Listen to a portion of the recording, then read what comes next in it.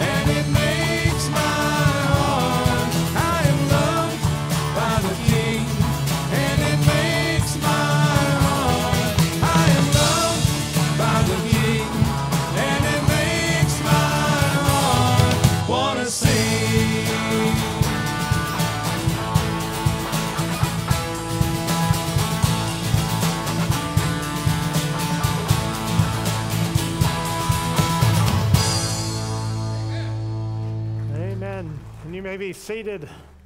Welcome on this wonderful Sunday morning. We're doing communion this morning. Does anybody not get their communion element when they came in? If you didn't, just raise your hand and someone will bring it to you. So just keep your hand up until you get it.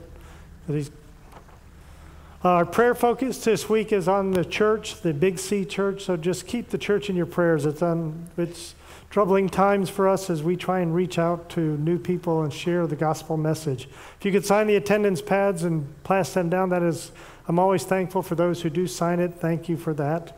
Tomorrow we have prayer. We'll be meeting over in that corner at 8:30 for those who wish to join and pray. So just come and we'll be there. Next Sunday is Palm Sunday. There'll be an Easter egg hunt at 10:15. You'll meet in the COC, and we still need some Easter candy if you can bring that, so this week. Sunrise service is April 17th, which is Easter Sunday morning. It'll be 6:30 at Pelican Park. So hopefully you can come there. We may have a baptism or two to do right after the sunrise service, so y'all can hang around for that as we celebrate that. We'll see. They're just trying to get their schedules straight. And please order your spring potted flower for Easter Sunday. The order form is in the bulletin, or you can call the church office. Next Sunday is the last day to order. And we just want to make sure with any graduating seniors that we've got you there so that we don't leave anybody out. So if you've got a graduating senior this year, because sometimes there's a college graduate and we don't know about that because kids take all sorts of times to graduate from college anymore. It's no longer 4 years. It's whatever feels right. So if you got a graduating senior, let us know so that we can honor them. And with that, let us stand and kind of greet one another, wave to one another.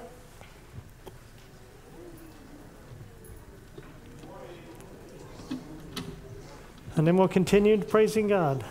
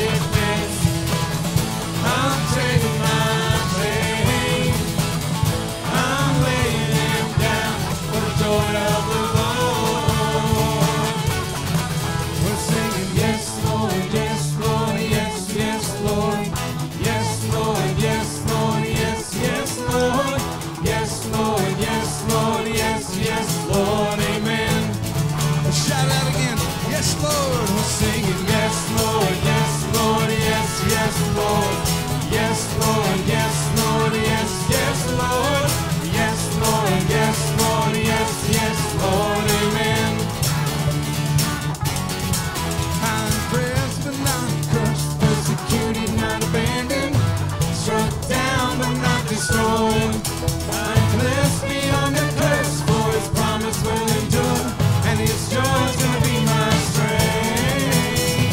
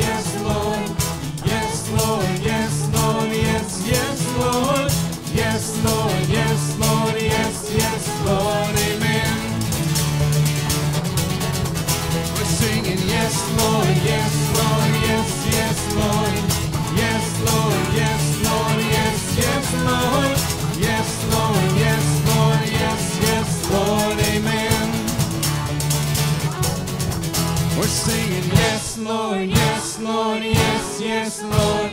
Yes, Lord, yes, Lord, yes, yes, Lord. Yes, Lord, yes, Lord, yes, yes, Lord, amen.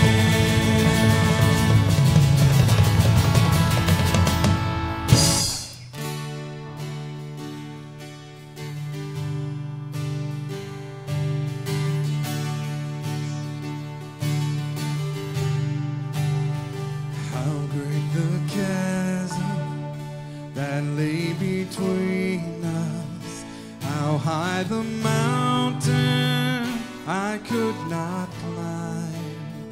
In desperation, I turned to heaven and spoke your name into the night. Then through the darkness, your loving kindness tore through the shadows of my soul. The work is finished, the end is written. Jesus Christ, my living hope. Who could imagine so great a mercy? What heart could fathom such boundless grace? The God of ages stepped down from glory to wear my sin and bear my shame. The cross is spoken, I am forgiven. The King of Kings calls me his own. Beautiful Savior, I'm yours forever. Jesus Christ, my living hope. Hallelujah, praise the one who set me free. Hallelujah, death has lost its grip on me. You have broken every chain. There's salvation in your name, Jesus Christ, my living hope. Hallelujah, praise the one who set me free. Hallelujah, death has lost its grip on me. You have broken every chain. There's salvation in your name, Jesus Christ, my living hope. Then came the morning that sealed the promise. Your buried body began to breathe. Out of the silence, the roaring lion declared the grave has no claim on me. Then came the morning that sealed the promise. Your buried body began to breathe. Out of the silence, the roaring lion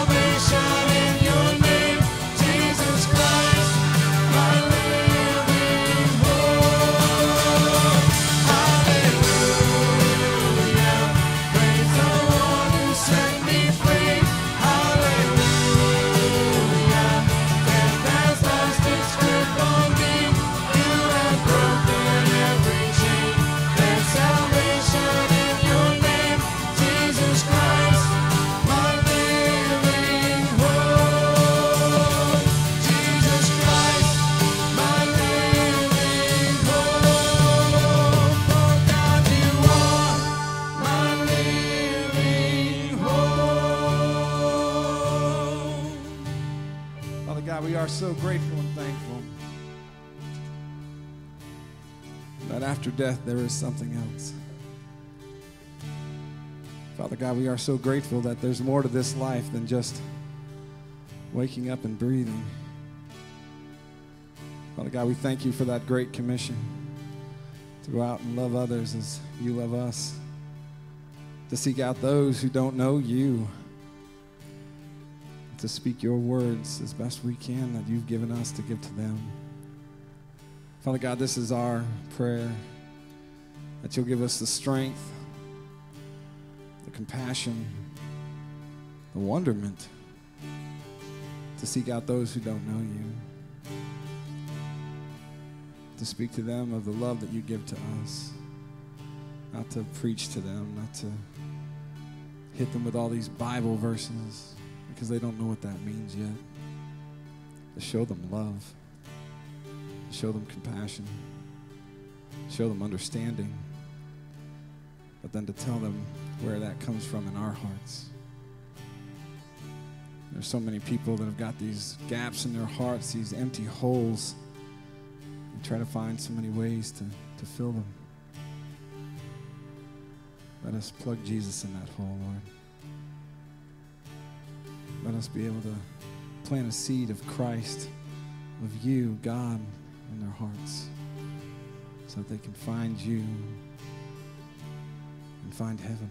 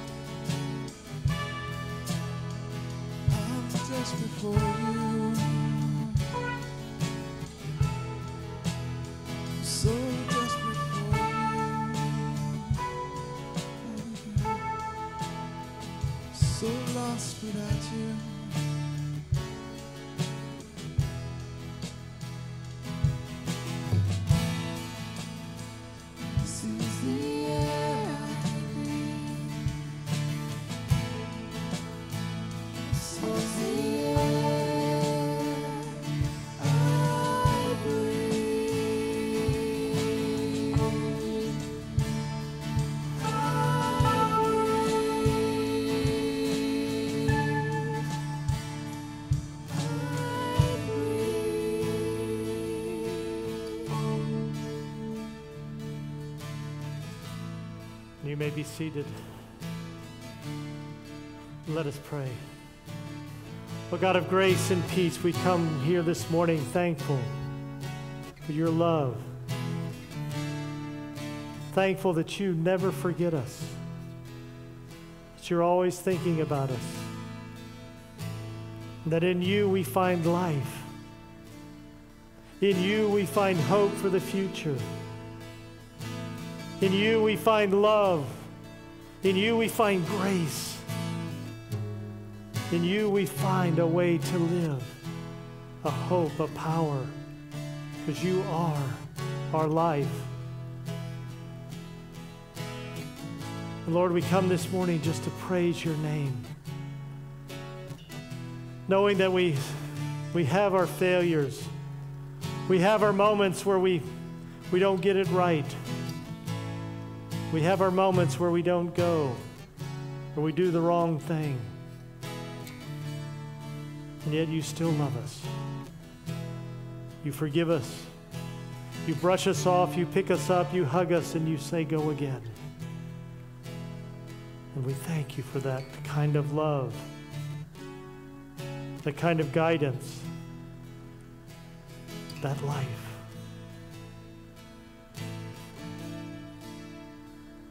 Lord, as we come here this morning praising your name, we also lift up those that are hurting.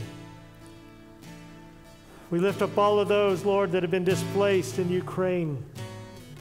Those that are grieving the loss of home, the loss of loved one, the loss of livelihood, that find themselves refugees,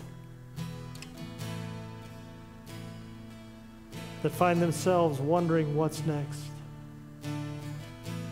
And so, Lord, you are the one who can touch their hearts. You are the one who can bring resources to them. You are the one who can bring peace in their lives.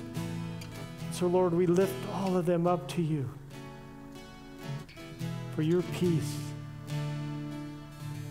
We can only imagine their pain and their frustration, but we can't totally understand what they're going through, Lord. But we know you do, because you know what it means to be an exile, to run for your life. You know what it means to be hated. So, Lord, be with them and strengthen them. And, Lord, we lift up those on our prayer list to you also and ask for restoration. And, Lord, we even now lift up to you that one name, that one request that is silent in our heart that we name before you now.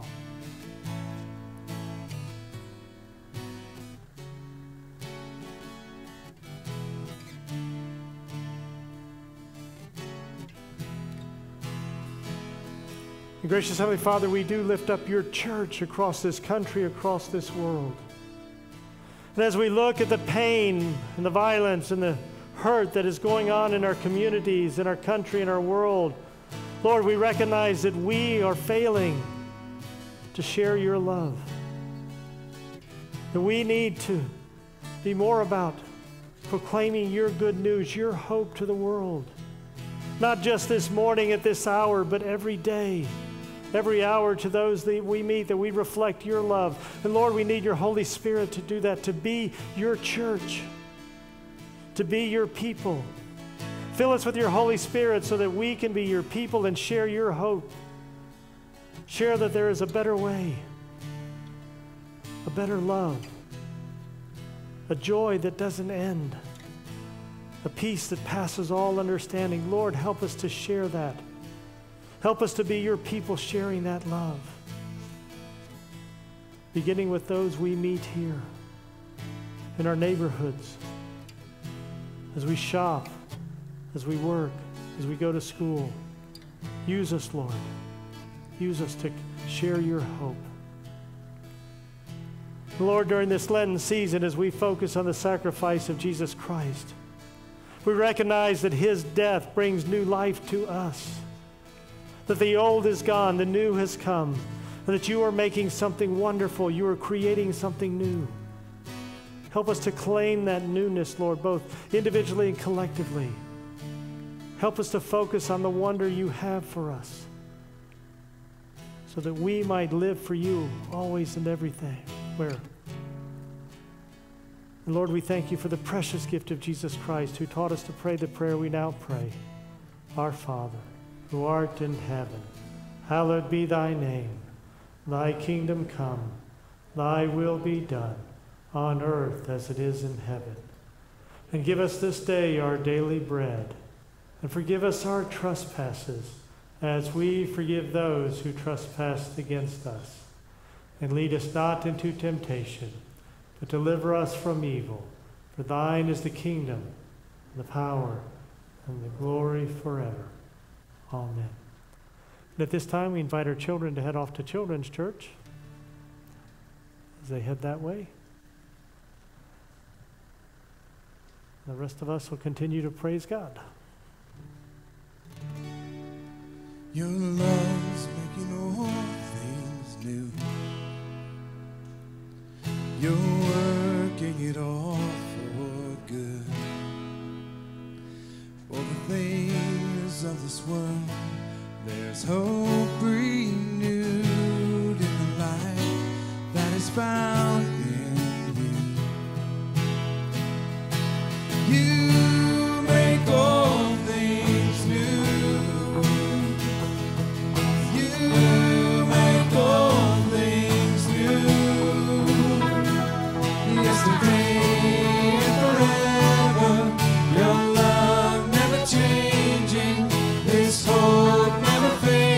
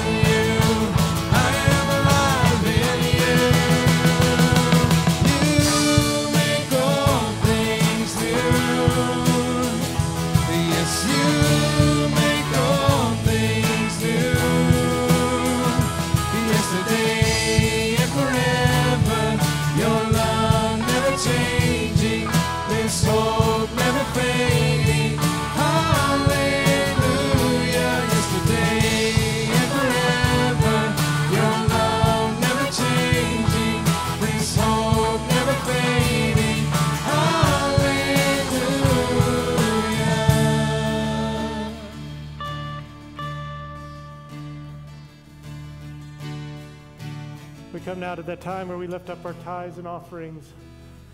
If you haven't placed them in the basket, you can do it at the end of the service. So let us pray. Oh, gracious Heavenly Father, we thank you for all you give us. We thank you for the blessings you give us. And Lord, you give us gifts to use when we say yes, gifts to build your church.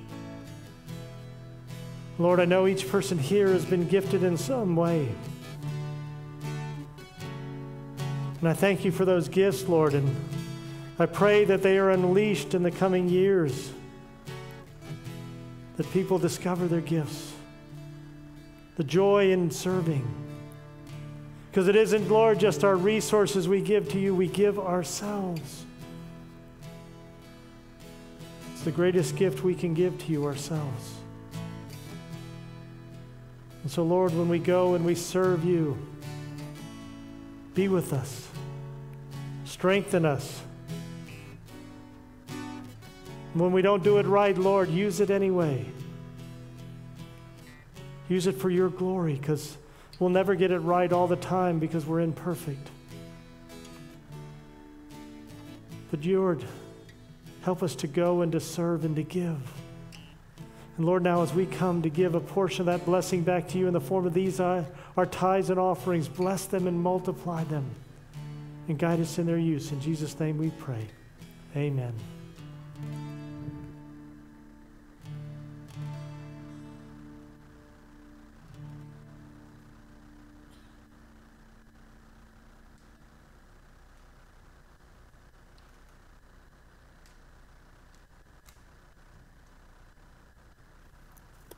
Our scripture this morning comes from the prophet Isaiah, the 43rd chapter, 16th verse. Hear now these words. Thus says the Lord, who makes a way in the sea, a path in the mighty waters, who brings out chariot and horse, army and warrior. They lie down, they cannot rise. They are extinguished, quenched like a wick. Do not remember the former things, or consider the things of old. I am about to do a new thing. Now it springs forth. Do you not perceive it? I will make a way in the wilderness and the rivers in the desert. The wild animal will honor me, the jackals and the ostriches, for I give water in the wilderness, rivers in the desert, to give drink to my chosen people. The people whom I formed for myself, so that they might declare my praise. The word of God for the people of God. Thanks be to God. Well, one of the things I like to do, as you probably notice, is I search for funny stories. I like to find humor in my life because there is so much bad in the world. If you don't learn to laugh, you'll cry. And sometimes it's just laughing at yourself for the stupidity you do. Y'all have done something dumb before? And sometimes you just got to laugh at it, because I think God chuckles at us too. And one of the common places that I search every now and then is church signs and church bulletins. We don't always proofread what we're putting up there, how two different things that we're trying to communicate, we put them so close together that they come out saying something we never intended.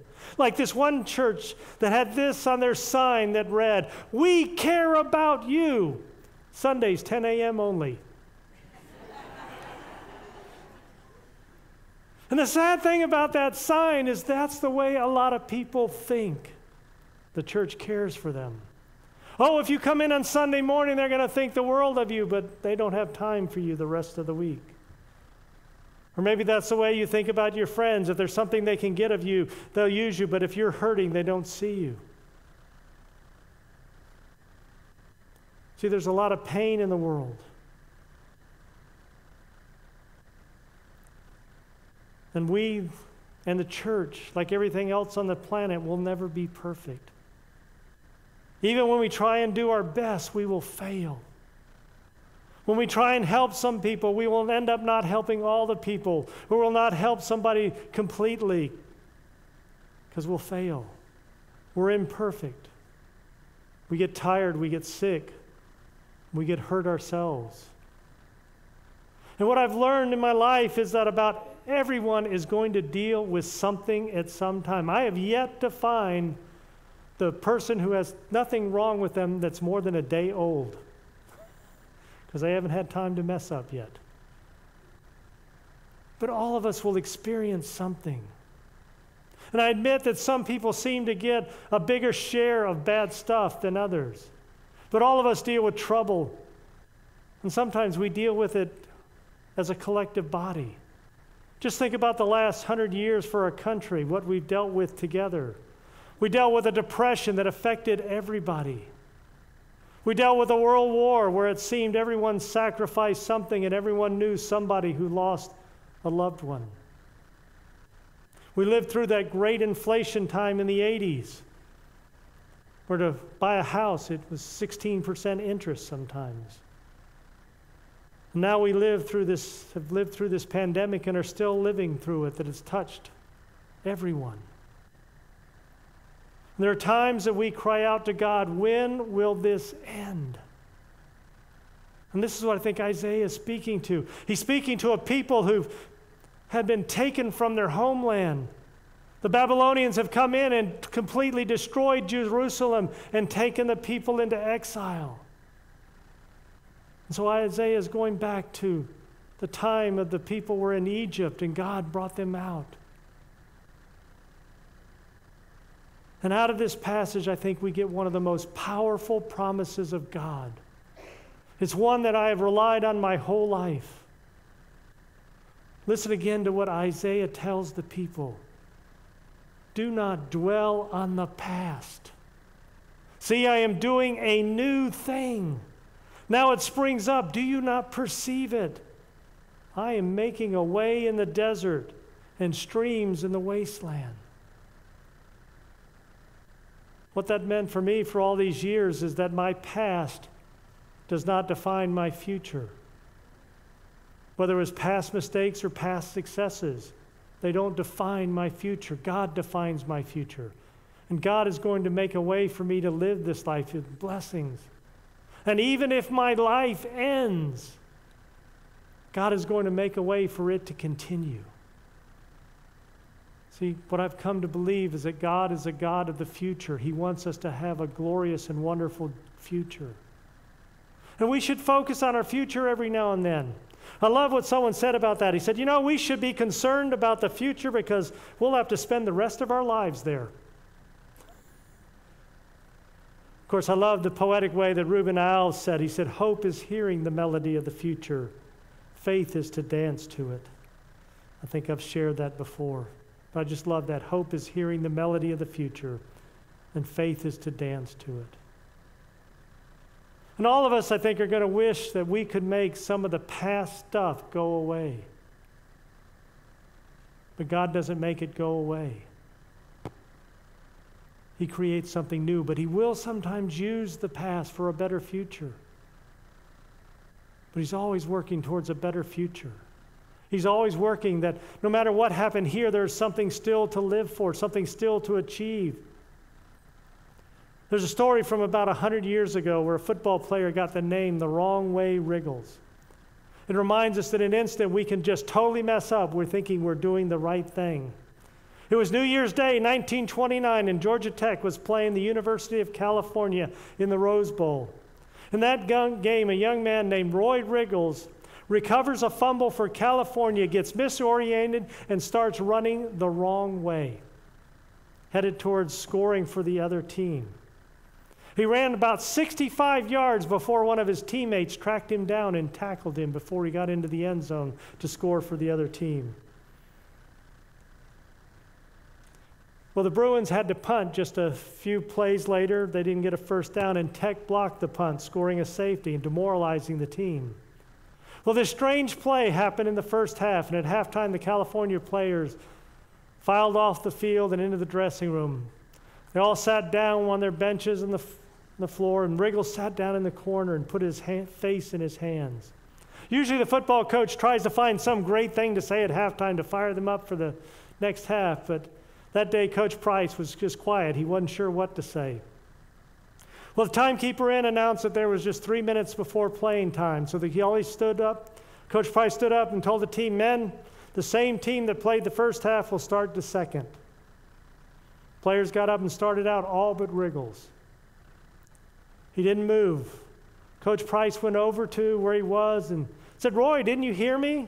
The same team that played the first half starts the second. And Roy Riggle says this. He looked up, his cheeks wet with tears. He said, "Coach, I can't do it. I've ruined you. I've ruined the university's reputation. I've ruined myself. I can't face that crowd." Coach Price reached down, put his hand on his shoulder, and said, "Roy, get up. The game's only half over." Riggles went up and he went onto the field and he played wonderfully that second half.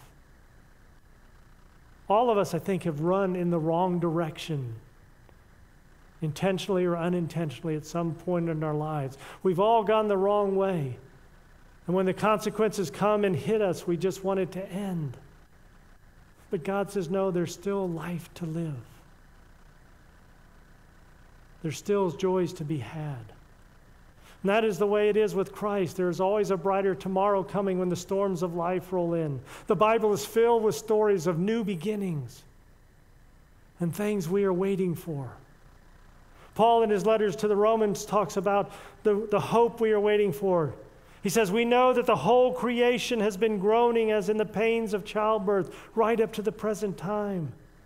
Not only so, but we ourselves, who have the first fruits of the Spirit, groan inwardly as we wait eagerly for our adoptions as sons and daughters, the redemption of our bodies."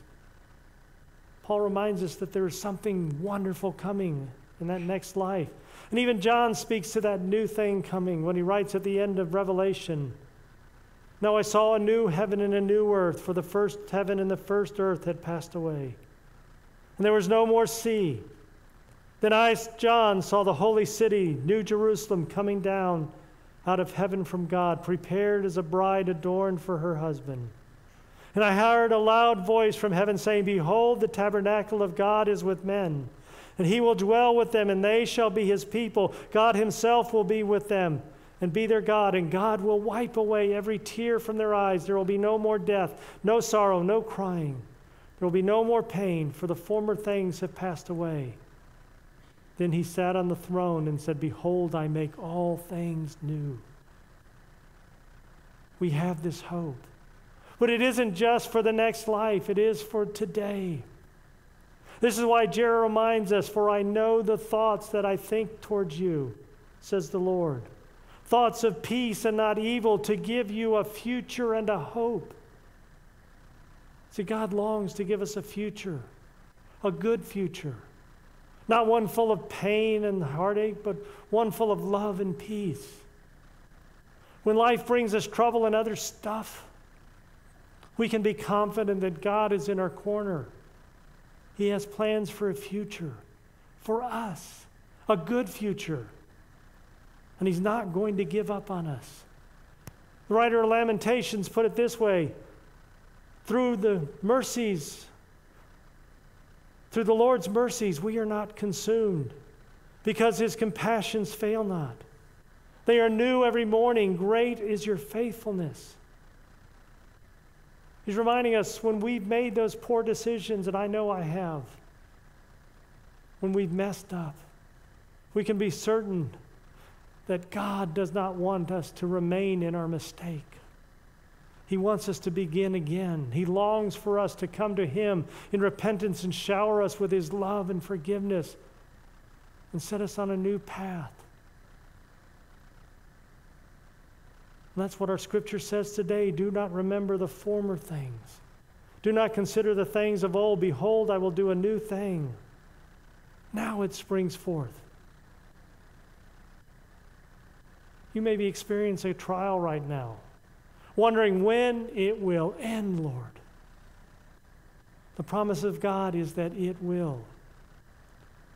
One of the blessings I have now of being in the ministry 25 years, and even before that working with people, I've walked with people who've had to go through some very traumatic and hard times, times that lasted 2, 3, 4 years. But now I know them 10 years down the road, 15 years down the road, 20 years down the road. And these things they walk through are but a distant memory that God is doing a new thing in their lives. Today they are alive.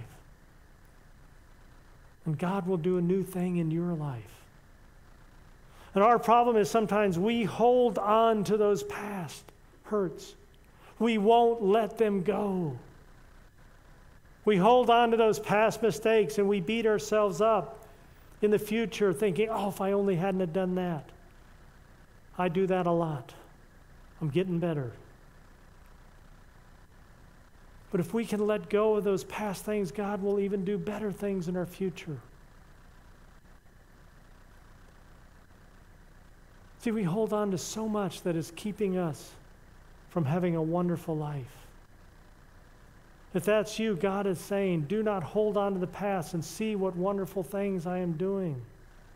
And it could be even holding on to something good. See, that's the other thing we hold on to is something wonderful happened to us in our past. There was a wonderful time, and we live our whole lives trying to recreate that moment. And not seeing all the new things that God has given us because we want to create that past thing again. And churches are doing this all over the place. And many institutions. See, we're holding on to the past. Every church I've served, when I got there, they told me all the wonderful things they used to do. And I could tell in their voice that they wanted them to happen again. And yet every church I've served at, we found new wonderful things to do. Because when we let go of those past things, whether good or bad, we found that God is leading us into new good things. See, we can long for the past so much that we miss what God is doing today for our future. We need to not hold on to the past so tightly that we cannot embrace the future. This is true for us individually and collectively.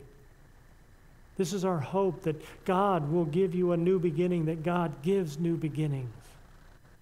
This is throughout Scripture, story after story of new beginnings. And this is one of the messages of the cross. That Christ died and took our stuff with him to the cross. So that as we go forward, we don't own any of that stuff. Christ took it all to him. It's all gone from us. There's nothing but good left for us to live. And we can live today and tomorrow because we know that God will provide a place for you. God will provide a path away in the wilderness and desert. God will make a way for you. Let us pray. Gracious Heavenly Father, we do thank you for so many blessings. We thank you that when we're hurting and life has hit us upside the head and we don't know which way to go, that you are there guiding us, that you are leading us into a new future, that you are doing a new thing. Lord, when it's dark, help us to see that new thing. When the clouds of a storm roll in, Lord, help us to see that new thing. That this will not last, that joy is coming in the morning. Help us not to focus on past pains or even past glories, and help us to focus on the future, the good and new things you are doing for us. Because, Lord, we thank you that you are a God of the future. And that our past does not determine our future, but you determine our future. Our faith in you determines our future. Our walking with you determines our future. And when we put our trust in you, that future is bright. We thank you for that bright future. In Jesus' name we pray. Amen.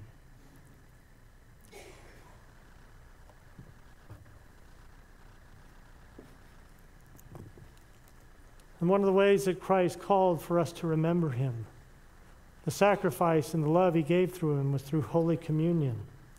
So as we prepare for Holy Communion, go ahead and take off that top layer of the cellophane. And I will instruct you when to take the bread. I'll hold mine up, and that's a sign that we're about to take it. But remember how Christ on that final night gathered his disciples to teach them one final time, to share them that something good was coming, that it's going to look dark for a moment. But after that darkness, there's going to be joy. There's going to be a new way of living, a new hope. And so he shared with them all that teaching, shared with them a meal. And then after all of that, he took bread, just ordinary bread, and he broke it. And he said, "Take and eat. This is my body which is given for you. Do this in remembrance of me." Likewise, after the supper was over, he took the cup and he gave thanks over it and said, "Take and drink from this. For this is the blood of the new covenant which has been poured out for you and for many. Do this in remembrance of me." And so we come to the table this morning to be fed by Christ, to encounter the risen Lord. So let us pray. Oh, gracious Heavenly Father, we do thank you that you meet us at your table, that you feed us, that you fill us with joy, that you love us. Lord, as we come to this table, we know we are not worthy to gather up the crumbs beneath it. But you don't make us eat the crumbs. You pick us up. You seat us at the table. You forgive us. So, Lord, let each person here know in the name of Jesus Christ, you are forgiven. And that in that forgiveness there is a bright future. So make this bread and this juice be for us the body and blood of Christ. Make us one with each other and one with you in ministry to the world until we feast together at that heavenly banquet. In Jesus' name we pray. Amen. The body of Christ broken for you.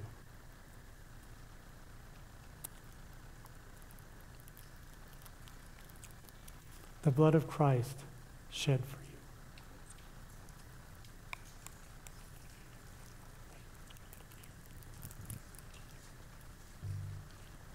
Let us pray. Oh God of grace, we thank you for your love. We thank you for filling us up and feeding us each and every day, giving us strength to take another step forward. We thank you for new things, new beginnings. And we thank you that our past is behind us, that in you we have a bright future. And we thank you for all you forgive us with. In Jesus' name we pray. Amen. Sing in the troubled times, sing when I win. I can sing when I lose my step and I fall down again. I can sing 'cause you pick me up, sing 'cause you're there. I can sing 'cause you hear me, Lord, when I call to you in prayer. I can sing with my last breath, sing, for I know that I'll sing with the angels and the saints around the throne. How can I keep from singing your praise? How can I ever say enough? How amazing is your love? How can I keep from shouting your name? I know I am loved by the King, and it makes my heart. I am loved by the King, and it makes my heart. I am loved by the King, and it makes my heart wanna sing.